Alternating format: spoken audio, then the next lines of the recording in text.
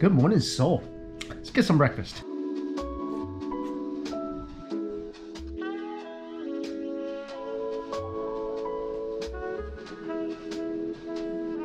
I'm at the 4 Point Sheraton. Love staying here because usually the rooms are fairly inexpensive. And the breakfast buffet, convenience, a lot of selection. Overall, pretty darn good. And before chowing down, a big thank you and shout out to Surfshark VPN for sponsoring this video and continuing to support this channel. I've been talking about Surfshark VPN for several years now. It's still something I use every single day, especially if you're getting out more, you're traveling more, you're connected to all sorts of different Wi-Fi hotspots, and these are really not that secure and great opportunity for people to have access to your personal information. I'm sure we all been through this whenever you're Googling something or sometimes even just literally talking to your friends about something. And then whatever you've been talking about or searching for, ask for that or something related to that start popping up everywhere. That's people getting access to your personal information. And what a VPN is, it's a virtual private network. And what Surfshark VPN does is that it encrypts and secures your personal information before it goes over the internet. So people who you don't want having access to your private info, they won't have access to it. Also, Surfshark has something called Surfshark Alerts. So when someone's trying to gain access to something like your email, you're gonna get notified right away. Also, on the entertainment side, if you ever wanna check out what Netflix catalog looks like in other countries, you can actually trick Netflix into thinking that you're in a different country. You can gain access to that particular country's movies and TV shows. In general, it's just a great tool to have to protect your private information. Like I said, I've been talking about it for several years, still use it every single day. So if you wanna give it a try, go to my link down below. Use my promo code MikeyChan. You'll get 83% off your order and 3 additional months for free. There's a cereal area with nuts and fruit, juice section, tea, coffee. Soups in the morning. This morning there's pollock and beef seaweed soup, a small little banchan bar, kimchi stew, beef and vegetable rice, congee bulgogi. There's fried rice, salmon and clam sauce, roasted chicken, traditional breakfast food right here. Bacon, tomatoes, mushrooms, sausage. There's also cheese, salads, cold cuts, smoked salmon.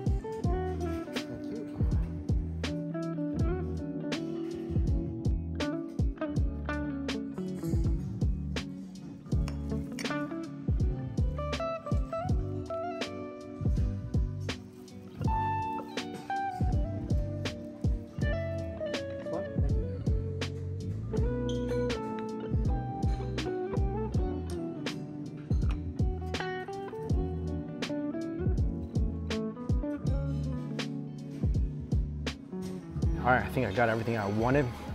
First off, this kimchi stew is awesome. I love kimchi stew for breakfast. I love it as my first bite of food because it's so spicy and vinegary. It's super, in Chinese we call it kai wei, which means you're getting your appetite going.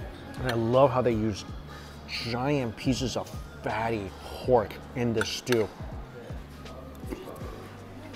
So every bite is so amazingly tender. And this buffet is like a pretty good balance of Western food and also Asian food. Rice noodles.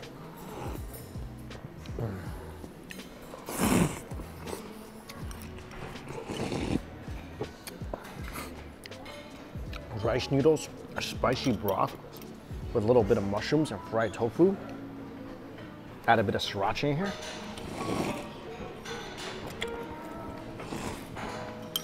One of my favorite things to get here. Also, I don't want this to kind of die on me. This buffet has French fries for breakfast. So usually what I do, order a runny egg and just dip the fries in the yolk. Some people are not big into eggs with ketchup. I love it. I got French fries dipped in egg yolk. It's not a traditional breakfast food, but I hate traditional breakfast food. Keeping things fun and interesting.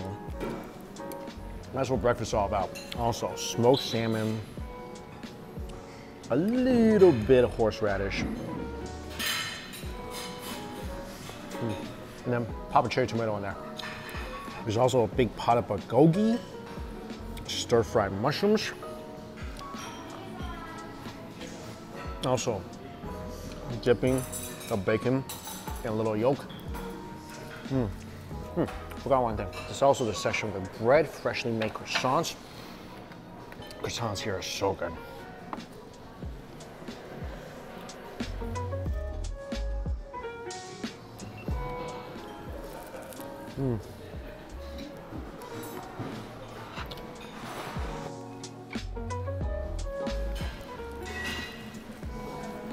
Chase that with some cold cuts.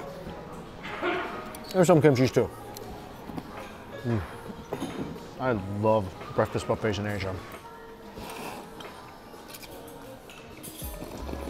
If you want traditional Western breakfast soup, they had it. If you want local cuisine, they had that too. Honestly, eating them together, best way to have breakfast. Also, pastries. Every single breakfast buffet I've been to in South Korea, all pastries freshly made. All right, I'm gonna finish breakfast, but since being back here, I haven't had a barbecue yet. We gotta take care of that.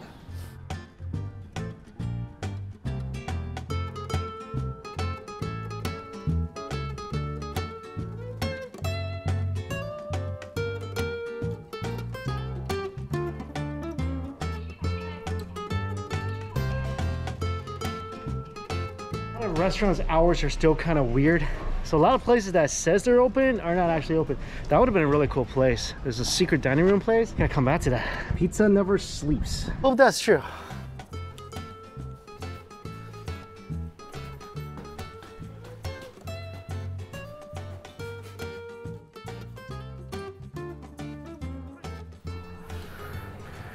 That's the biggest door I've ever seen in my life. Look how big this door is.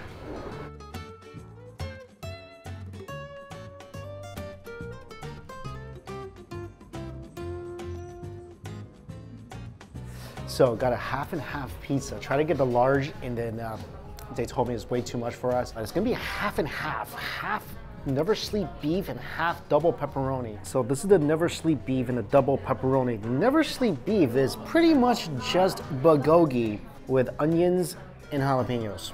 Honestly, I feel a little bit psyched out from this. The crust is really, really light. Wow, that's really light crust. Very, very thin. Almost, ooh, very soggy. Kind of feel psyched out by this because I don't feel like the regular is all that big. Could have definitely done a large.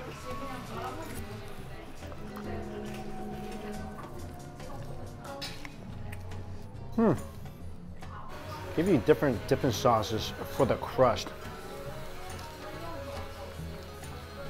Sour cream and dill. Spicy cheese.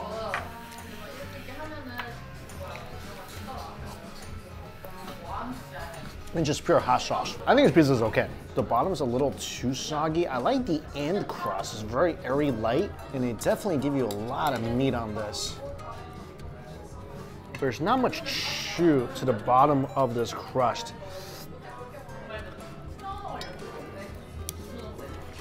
This beef one's way better than pepperoni. I think the crust is just okay, but the topping is delicious here. You get the crunch from the watered chestnut, some heat from the jalapenos, a little sweetness and crunch from the onions. This flavor profile is awesome. I never thought water chestnut would work on pizza. I never heard of it before. Oh, it's working. It's working really well. Korea has always been the land of super unique pizzas, and this is no exception. But this is awesome. Look how loaded it is. All that spicy jalapeno, you know what? Some kimchi on this as well. Just go ahead and dump some of this delicious dill sauce on top. Put the pepperoni to some better use. Oh, so good. This pizza has got so many different things to kind of keep your taste buds engaged, keeps everything interesting. It's like a full-on, non-stop action movie in your mouth. There's always something going on, especially if you incorporate the kimchi, you incorporate the dipping sauce, maybe some of the other toppings. Mainly just came here because all the other places I've been walking to has been closed. After taking a bite of that pepperoni, thought I just made a huge mistake. Thought the food gods finally let me down. This beef pizza absolutely brought it. South Korea is just filled with different cafes, dessert shops. Anywhere you go, you're gonna find some good cafes. This place, I just saw the pictures of some of the dessert items they have. Check it out. So there's waffle, cheese waffles, looks like apple danishes. But this is what I think they're known for right here. The croffins. You've never seen it before. This is a croffin. It's basically a croissant muffin baby. Despite the size, it's extremely light. And this is the shooting star one. Oh my gosh. Oh, this is so flaky. It's stuffed with this blue cream with a cherry on top. And the inside, you can see, it's shaped like a muffin, but inside it's all croissant.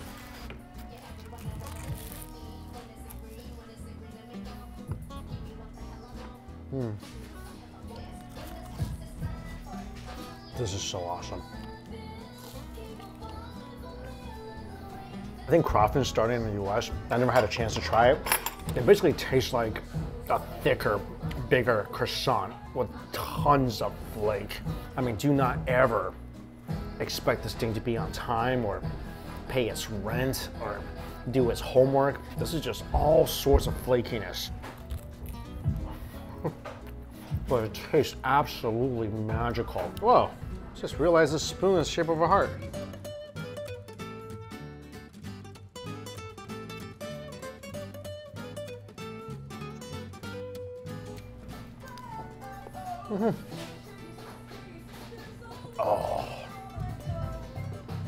Oh my gosh, this spoon is so appropriate because each scoop tastes like it's bringing love straight to my mouth. That is just pure, velvety, silky softness. Take a little bit of the croissant, eat it with it.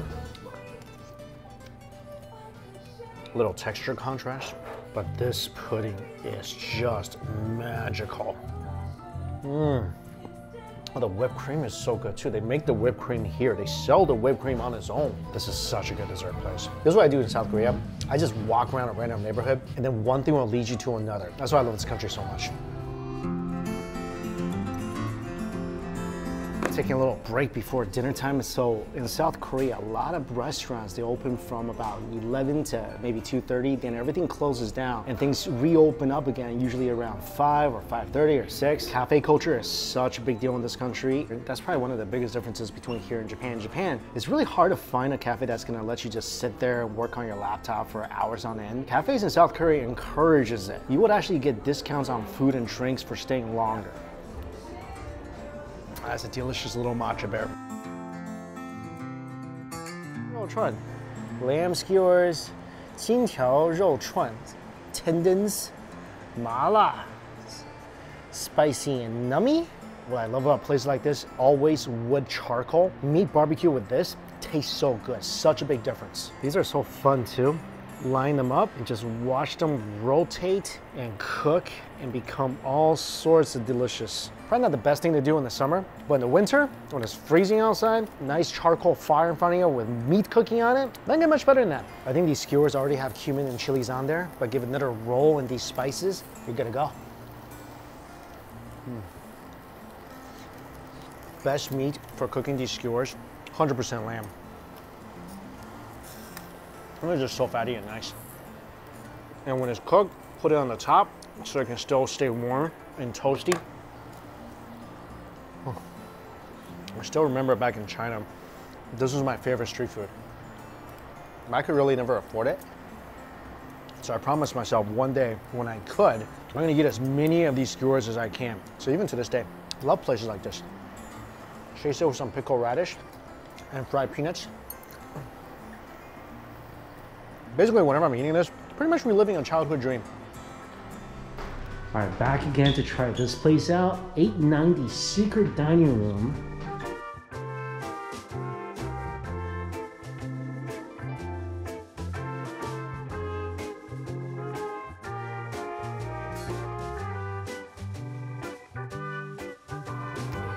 This is so fun. So the door is a bookshelf, and the pictures of the menu just caught my eye. Also, last meal of the day, by the way.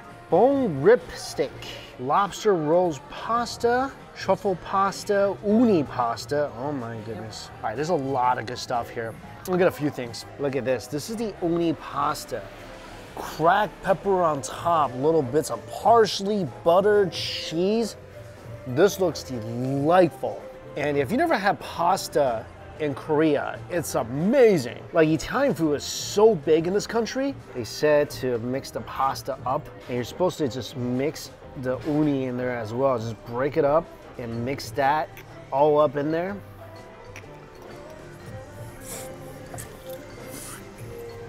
Oh, wow.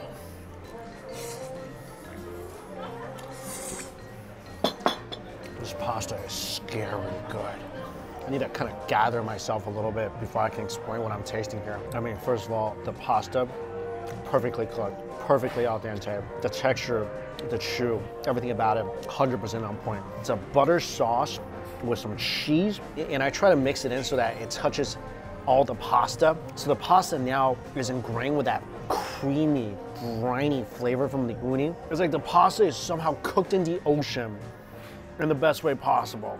I mean, I dare you to take a bite out of this and not just absolutely fall in love with it. I got a couple more dishes to try, but what a first impression this is. This second dish, also one of their most popular pasta dishes, lobster pasta. Look at this. Half of a lobster, including a ginormous claw, and it's a roast pasta, so vodka sauce pasta. First of all, the lobster is beautiful. Like, every time I have pasta in South Korea, it's just so good. And at this point, the lobster is great looking, but I'm just so excited for the noodles.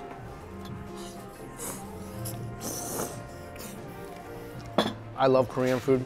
I love coming to Korea to eat Korean food, but I've said this last time.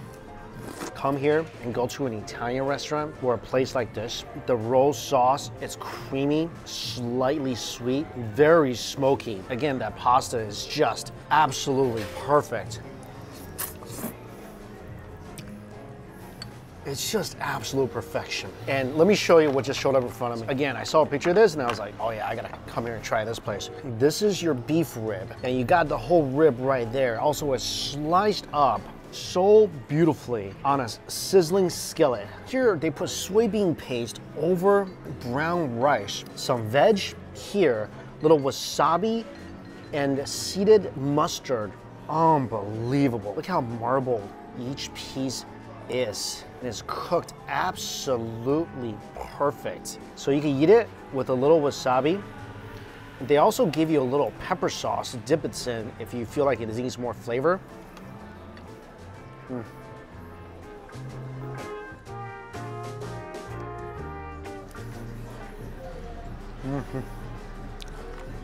Wow. Wow. Wow. Everything on this plate. Let me just kind of talk about it after I take another bite of this beef.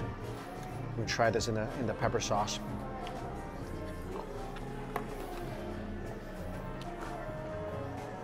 That beef just completely renders on your tongue.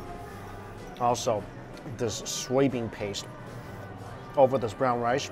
I'm not a big fan of brown rice, but anything touching that paste, I will 100% eat. Put that on broccoli. Broccoli might just become my favorite food. It's so good. You taste that great fermented flavor, little spice. Very earthy, so rich and deep. The vegetable they have here, I forgot what they told me, like what it was. It's just unbelievably crunchy. It's pickled as well. And the pieces of beef, it's charred, so you get that nice smoky flavor. And I can't wait to just gnaw on this bone right here. This restaurant is absolutely outrageously good.